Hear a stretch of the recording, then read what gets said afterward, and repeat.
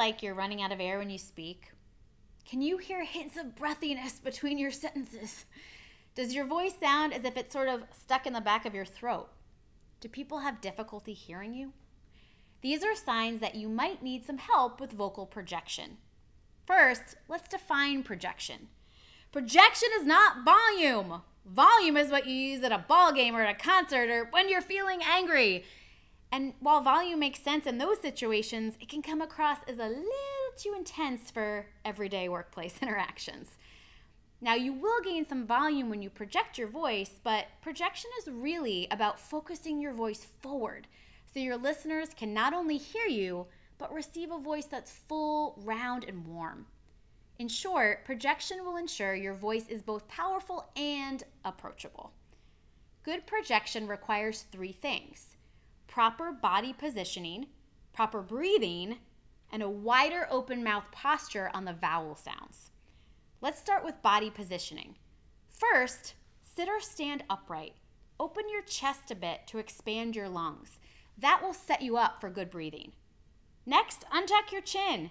If you're in an open space environment and you don't want to disturb your colleagues or you want a conversation to remain private, you might tuck your chin and conceal your body to ensure others don't hear you.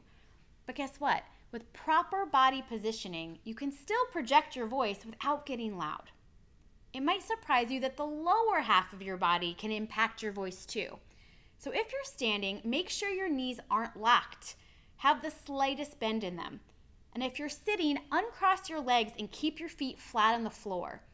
Just like a kink in a hose can prevent a steady stream of water, a kink in your body can prevent steady supplies of blood and oxygen to your lungs. Which brings us to proper breathing. Let's try a little experiment together. If you're not already standing, go ahead and stand up. Overextend your knees backwards by flexing your thigh muscles. Your legs should feel like rigid straight lines. And now take a breath in and out from your mouth. And now unlock your knees, keep them loose and relaxed, and take another breath in and out. Were you able to take a breath that was deeper when your knees were unlocked? For me, the difference is significant. By the way, this is why they tell brides standing on altars and choir singers standing on risers to avoid locking their knees. You can actually pass out from locking them. Now that your body is in the proper position for optimal breathing, it's time to add the speaking part. The cadence between breathing and speaking should be inhale and then speak while exhaling. A lot of people inhale and then they hold their breath while they're talking, and then in between sentences, audience members hear exasperated exhales, which are very easily picked up by microphones.